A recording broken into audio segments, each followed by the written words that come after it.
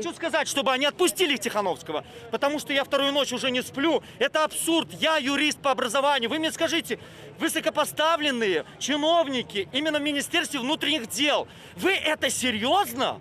Вы серьезно возбуждаете уголовное дело только потому, что Тихановского оттеснили? Я 12 видео просмотрел, и я являюсь в интернет-просторах свидетелем. Мне все равно, кто сейчас будет баллотироваться. Главное одно. Я знаю, что мои друзья, никто не голосовал за Лукашенко.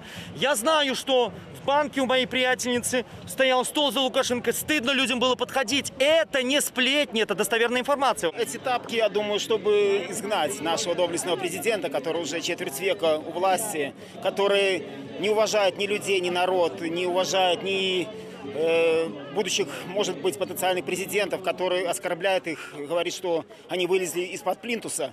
Хотя в 1994 году он сам вылез неизвестно откуда, и народ его не оскорблял, и народ пошел за ним, поверил. Сейчас творится страшное в Республике Беларусь. Вот даже последнее это задержание с Тихановским. Уже если такая была провокация, и это все пущено на весь мир, ну пусть бы Лукашенко пригласил тогда такого мастера, как Федор Бондарчук. Поставили супербоевик, и это бы было что-то. Зачем так нас унижать? Зачем так нас шельмовать? Теперь я ему хочу сказать, ты охаиваешь женщину, что женщина не может быть президентом. Ну, 26 лет ты командуешь. Какой ты президент, когда все мимо страны идет, непонятно куда. Ведь любая женщина знает, что такое бюджет.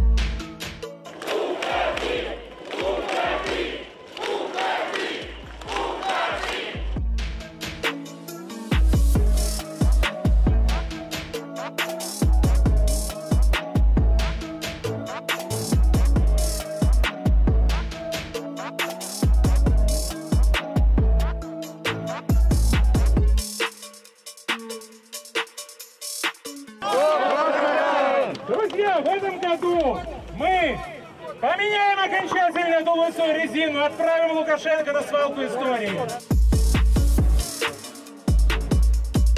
В чатах уже начинается сейчас информация, что люди выходят с домов и их задерживают. Дальше есть еще информация, что вроде как люди, которые живут в Уручах, видели, что даже автозаки к Минску подтягиваются. Очередь до сих пор еще растянута до филармонии.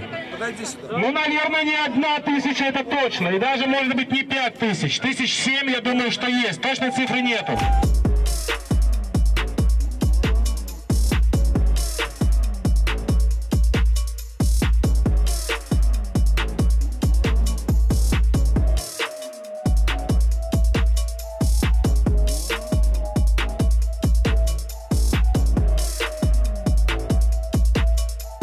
За любого кандидата, кроме сейчас действующего президента. Позор для власти, позор для милиции, может быть, которая это все делает. За Лукашенко. Где эти пикеты? Где он собирает эти подписи? Ну, 200 тысяч он казалось ще на початку тижня. Понятное дело. Или такую же провокацию, как он совершил, также и подписи собирают. Уровень жизни падает, и в этом в большей степени виноват он, потому что слишком много денег идет на обеспечение достойной жизни его семьи. Свободу! Свободу! Свободу! Отпустите Сергея, пожалуйста, я женщина. Хотите меня бить, приходите, бейте меня, я не боюсь. Свободу! Свободу! Свободу! Свободу! Отпустите!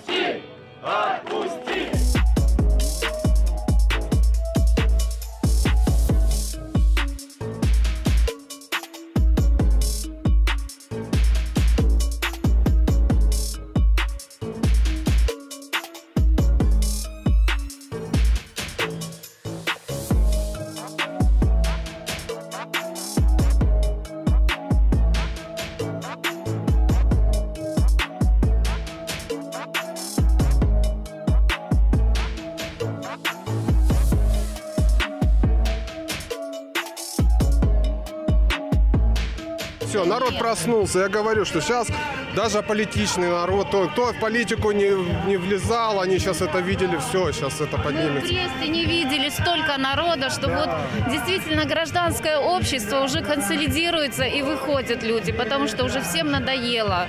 Я хочу, чтобы был мир, чтобы мы жили в честной, свободной стране. Нет насилия, истинная правда. Больше точек, очередь большая. Людям надоело это безвластие, что только для себя, а для народа ничего. Мы уже устали, мне уже все равно руки складывать пора. Но детям моим как жить, скажите, пожалуйста. В такой, как сейчас, 25 лет протерпели. Сколько можно это терпеть? Да уже пора сказать, извините, я уже вам надоел и плохо, и мало что сделал. Вообще ничего не сделал.